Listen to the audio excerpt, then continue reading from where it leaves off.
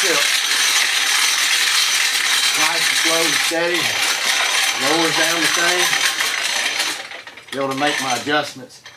Most of the small sawmills out there that you buy, they come up and down on one single post. And I wanted mine to be on 4 to where my blade would stay more accurate. The lumber that I'm going to be cutting, I'm not just going to be cutting 2x4s to build a building. I'm going to be cutting lumber to build furniture, so I want to keep my accuracy real high. Well, I got the sawmill part finished.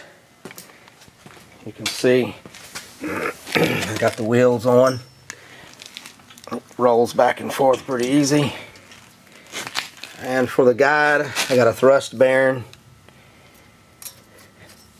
and I simply cut a slot in the piece of stainless about 0.8 of an inch bigger than the thickness of the blade, so it slides through. There's my water drip. I just got it hooked to a gasoline can. It's gravity fed, and that's the gas tank there.